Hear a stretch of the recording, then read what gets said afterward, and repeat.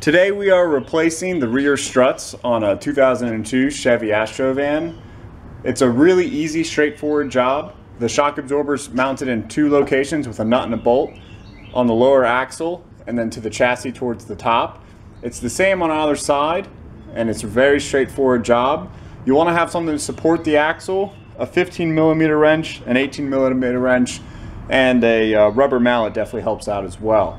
The one thing that I really like about doing struts on this is that the leaf springs kind of keep the axle from going out of range of the travel of the suspension, so it makes it a very easy, straightforward job. So the first thing I like to do is just loosen up my nuts and bolts to make sure that it's going to be a smooth job and I'm not going to get tied up with anything.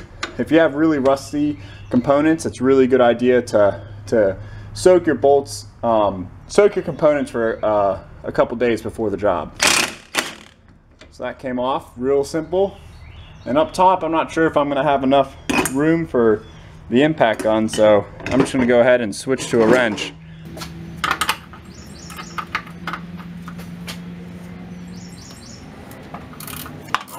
Coming off beautifully too.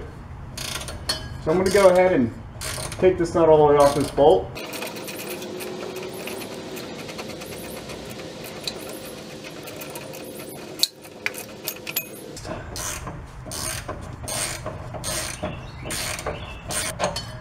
Now with this lower, I'm just going to finish backing it off with the impact. And I'm going to lower it down.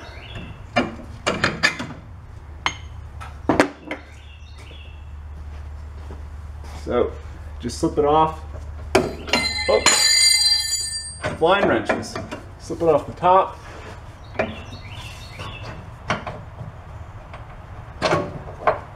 And come down.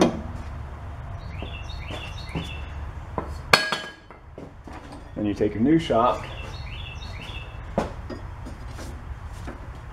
and just reverse installation.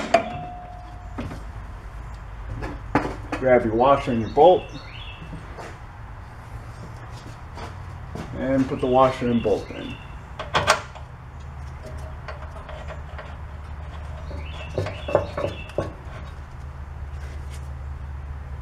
And make it good and snug.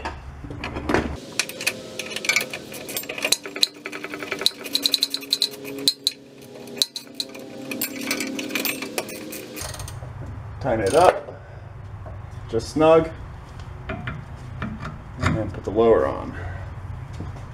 Make sure you capture your brake line holder. And sometimes you need to compress the strut. Most of the time you need to compress the strut so that you can line up your holes.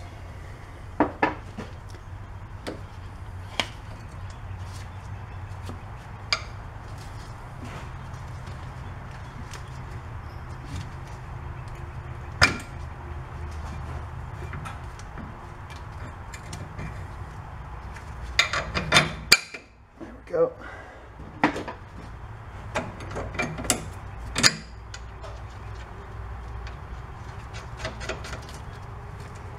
The passenger side is done the same way. The only added benefit is that you don't have to deal with this emergency brake line on that bracket. So we'll just go ahead and snug this up. And do the same thing for the top.